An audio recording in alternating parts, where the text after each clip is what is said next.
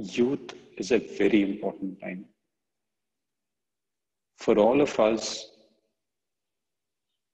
growing up, if early in life, if we are able to find out what drives us, what our goal is, and if we are able to give our 100% energies towards that goal,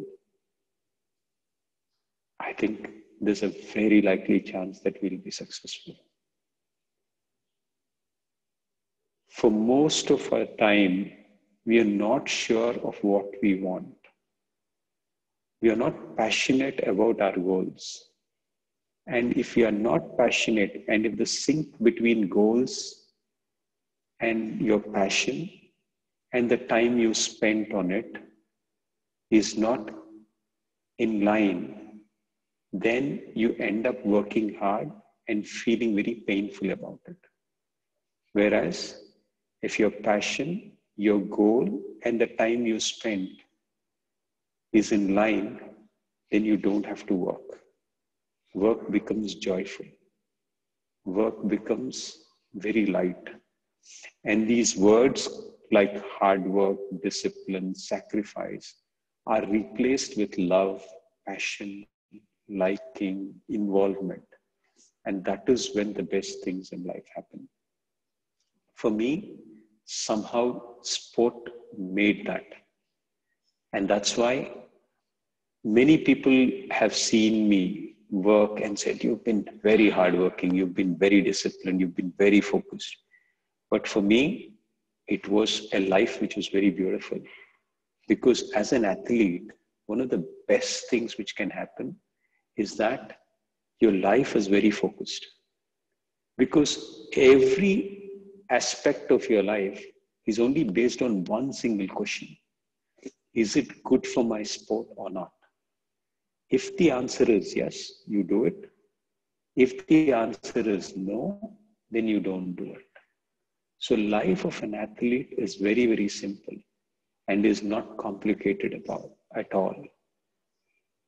Because as an athlete, every question, you're eating something, you're asking your question. Is it good for my sport?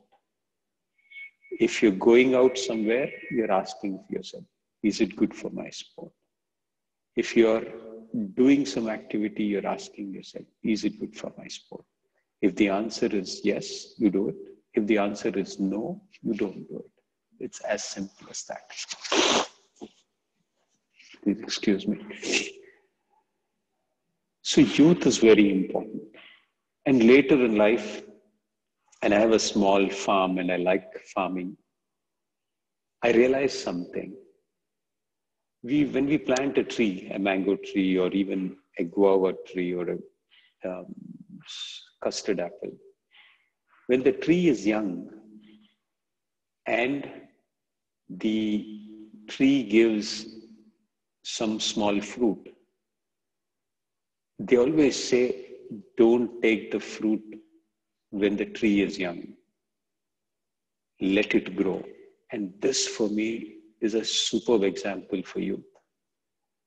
Because if in your youth, you spend time to learn, to do things which you are passionate about, and don't think of enjoying the fruit of it very early, then there's very likely chance that as you grow older, the fruits in your life will be much bigger.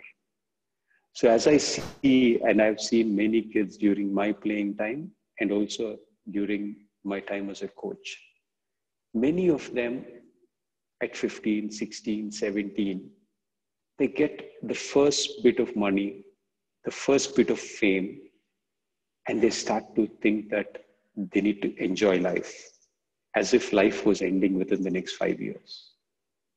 You've got a lot of life ahead. Just hold on, stop, and don't enjoy yourself very early in life, because there'll be many moments later where you can actually enjoy, and the sacrifice or the holding back of enjoyment in the early years of your life will ensure that the fruits in your life are much bigger.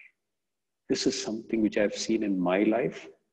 I've seen in my life as a coach, where I've seen many examples of people who put in hard work in youth and benefited and enjoyed later in life. I've also seen the other way, where people got the first bike, first job, and they started to enjoy those things where they could do much better later in life. They never got out. So for me, from a traditional sense, if you were to look at, time management is important. But when passion and goals are aligned, then you don't have to manage time. Literally, you will actually spend all your energies towards your passion and goal. So I think it's very important to see where your heart is. And that is very important. Another aspect which is important is to spend time on contemplating, to understand what your thoughts are. And this is one thing which I tell, where people actually come out of a match if they've lost, and they keep thinking about it. And they keep on going over, the mind keeps rotating and saying, I should have done this, I shouldn't have lost. So they're eating food and they're thinking about the match. They're trying to sleep, they're not thinking about the match. So I think in these times, one of the best things you can do is demarcate a certain amount of time for that problem. So the thought comes that I have a problem, and you've lost a match, you need to figure this out. You just say, okay, in the night, between 9 and 10 o'clock, 1 hour, I will focus on ensuring that I will solve this issue. So I would say players to take a book, go through the entire match, write down things which are important, and then afterwards forget about it. So ensure that your thoughts and emotions don't keep bothering you over time. So whenever they bother you, you have to ensure that if this problem needs to be given time, allocate a time. Like you go to a corporate CEO and you see his calendar. He has an appointment at 9:30, he has an appointment at 10:30. Likewise, give your thoughts an appointment.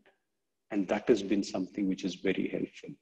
For me, players come up and say, they've lost a match. I said, one of the first things I would say is, when you walk out of the stadium, nobody should know whether you've lost the match or won the match. You should not show your emotion outside.